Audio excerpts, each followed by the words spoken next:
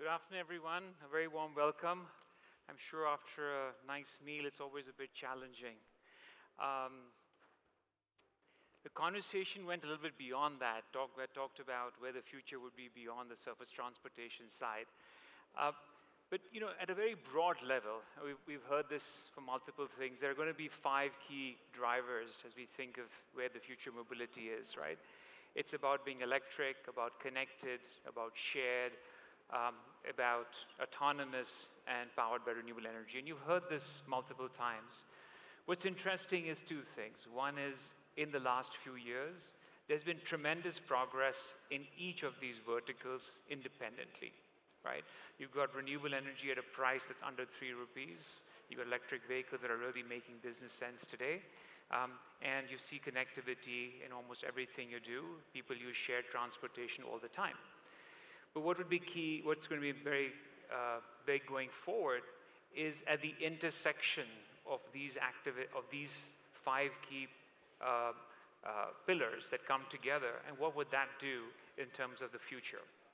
So let's think about this. If you look at electrics, they're probably around 10% more efficient overall from an energy consumption by having better powertrains, lower drag, rolling resistance, so you'll get a 10% lower cost.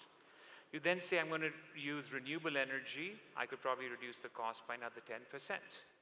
Then you say, hey, listen, what about if I do shared mobility? We get a 20% improvement in performance. Then you start to say, what if I remove the driver from the equation? There's another 20 to 30% cost reduction. And what if I get true connectivity?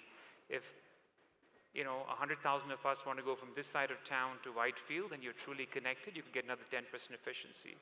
So what does this mean?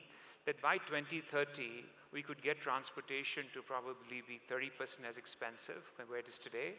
We could look at everything, of course, being green would be hygiene, and also it would be completely energy clean right through the ecosystem.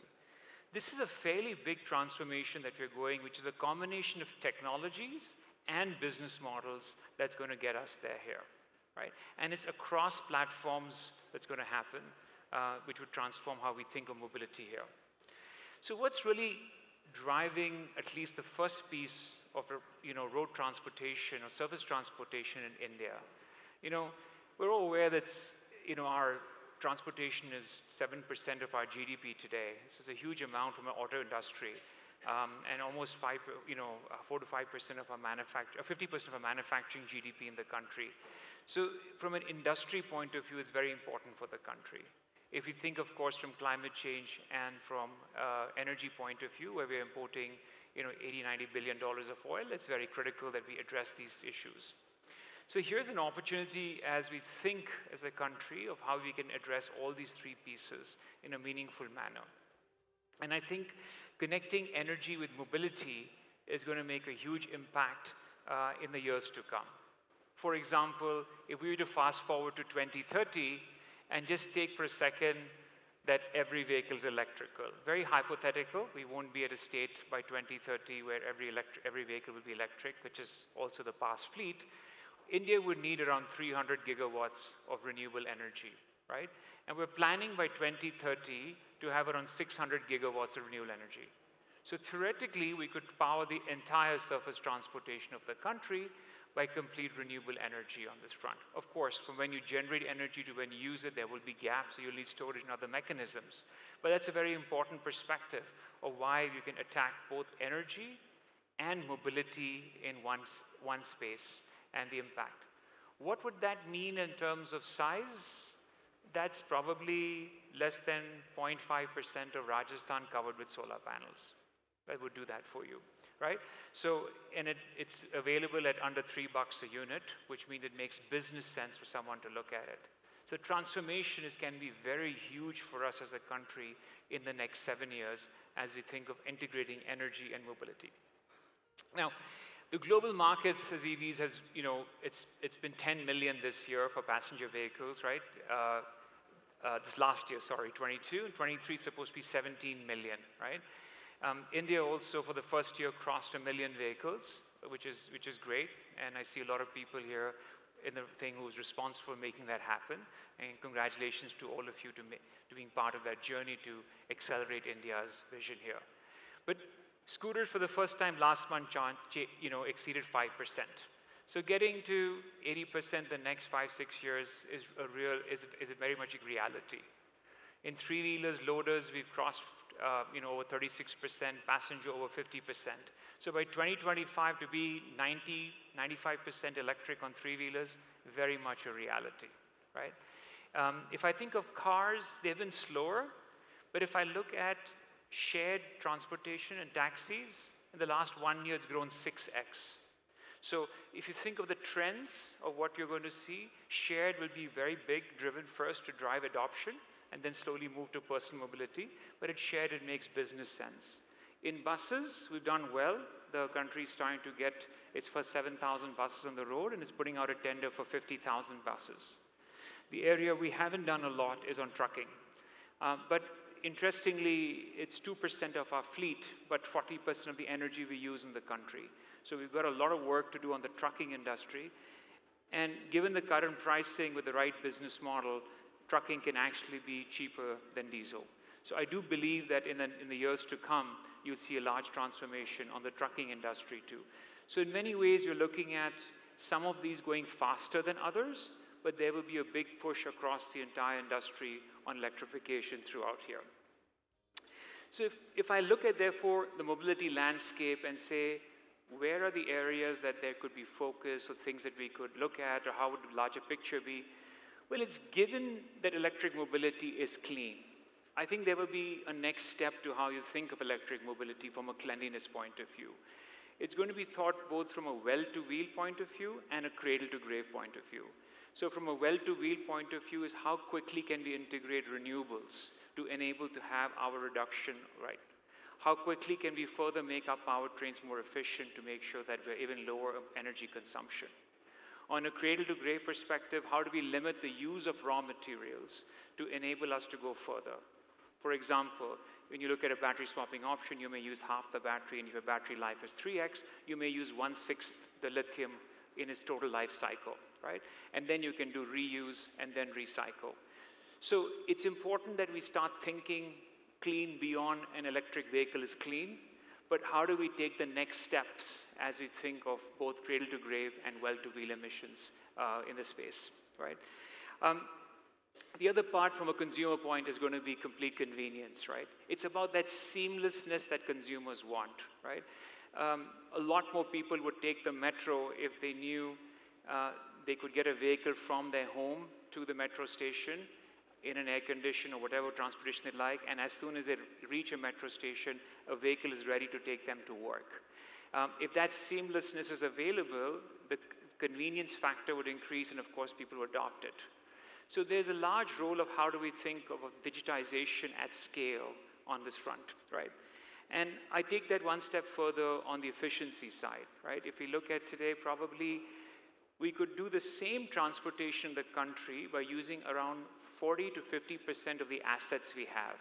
So think of what that would do to congestion if we could use move the same number of people and goods around with half the assets. And that's all around the efficiency of transportation that we could have and how we'd look at data connectivity.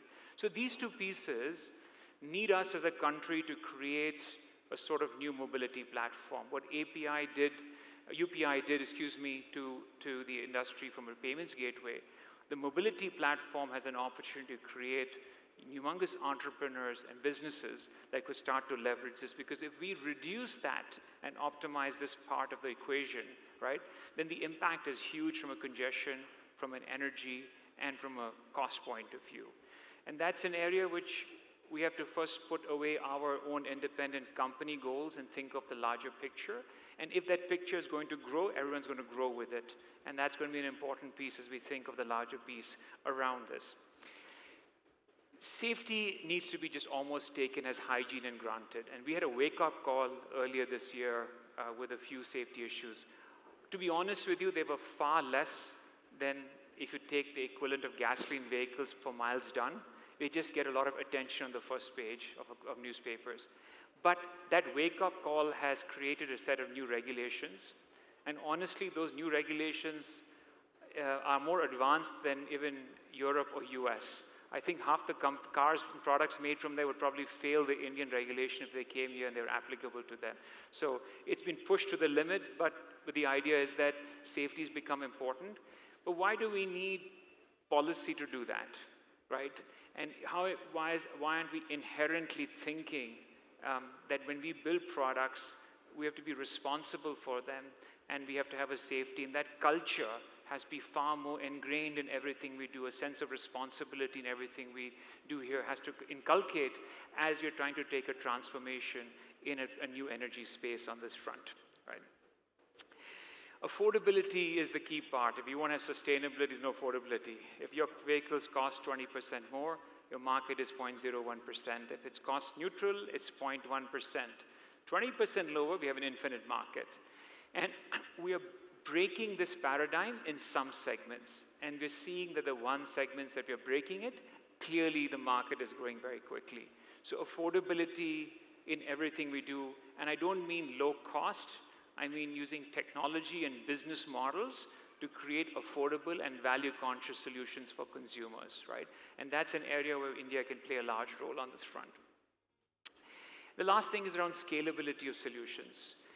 We have to, we're caught off guard. The kind of climate change challenges are quite big.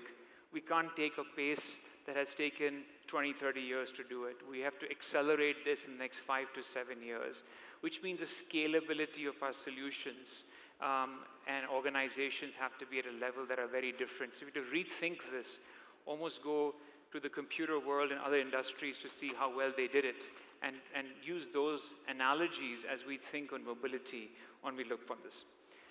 So what's the opportunity ahead for all of us as we look at this entire space here?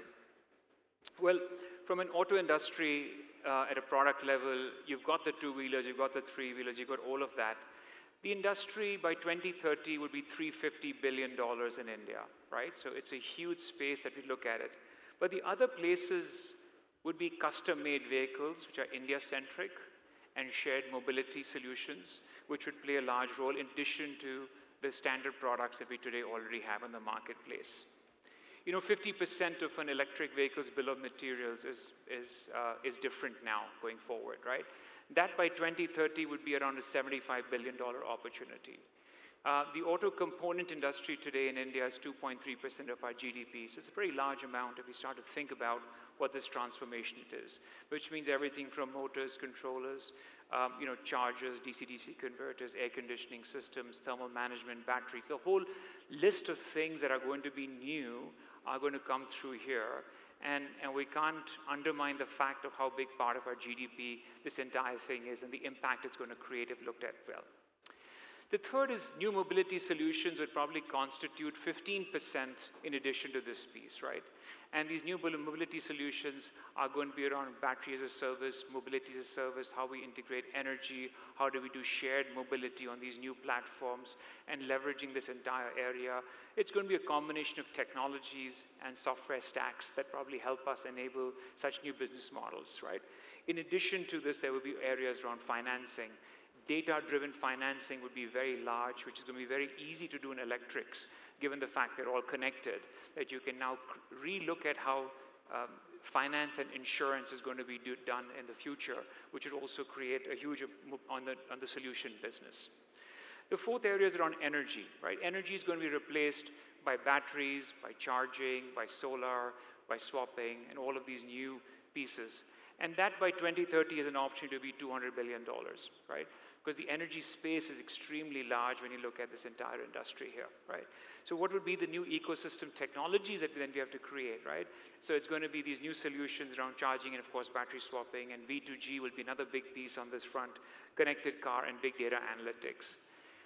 We're undermining areas like V2G, both from a vehicle or from a swap station. But if you start to scale it and say, this is a country with 1 million, 5 million, 10 million, 50 million vehicles. That is the amount of energy that could come across. It could be a huge enabling factor for the country when you look at grid balancing at scale on this front. So that would be another big piece. And I think what we can't forget is the global side of it, right? We have to start to think not of just global components, but global products and global solutions that we create across this area, that we're able to capture the global market on this front. You know, this market is so, so huge that there is not a single silver bullet, right? It's going to be multiple products, multiple solutions that are going to coexist. And policies, hopefully in the future, will be agnostic to them so that we have an environment of entrepreneurship and solutions. And over time, they'll settle down to what's right for the market. And at the early stages, right, multiple solutions should run because we don't know where they're going to go in the future. And they all have different customers and different use cases. And it's important to look at that and not be myopic when you're thinking of the future on this front. And how does it mean for people and organizations? You know, when I think from a team point of view, it's a new way of thinking of the future mobility, right? People have to be problem solvers. You're not a mechanical engineer, electrical engineer, or a computer engineer. You understand system solutions. You have to go across everything to find answers for this front. And that requires us to rethink the kind of organizations we create and the people to enable us to think differently if you're going to look at the future of mobility and the kind of impact it's going to create in the next 5 to 10 years, right? It's also important for us to look across the business models and look at technologies and combine them, because that intersection of business models and technologies is where there will be a lot of disruption happening, and we cannot think of them as separate axes. For organizations, since you can't do everything, it's about new ways of partnering. It's about new ways of getting quicker to market. It's of new ways of looking at open solutions that come together that you can build on, right? And so I think partnerships is going to take a very large role as we look at this. And in this whole thing, my 2 cents is we got to think global from day one. This is a flat playing field. If we don't do it, someone globally will come and disrupt us. So we might as well do it here and go and disrupt globally on this front. And don't think just of the solutions here. Today, if an iPhone is done, it can be made anywhere in the world, and it's for the same consumer base. Similarly, the products and solutions we create have to be thought with that in mind. I heard the buzzer, so I'll just do a parting thought. I've been doing this for over 30 years, right? And it's the first time I've seen everything come together, right? Oil prices are high. Cost of renewable energy is the lowest. Technology has just gone way in terms of the pricing of batteries to the technology things. I saw a motor the other day which was 13 kilograms and produced 350 kilowatt of power, right? That's 500 horsepower. Can you imagine a 13 kilogram motor powering a large truck? Right? That's the way the technology is changing on a solution that we've looked at it, right? Consumer behavior is changing today. They're willing to adopt, right? And of course, policy is so much more favorable today. So there's never a better time for us to look at this industry, right? Be part of it, make a change, a huge change globally, and create India as a winner in this space. Thanks once again.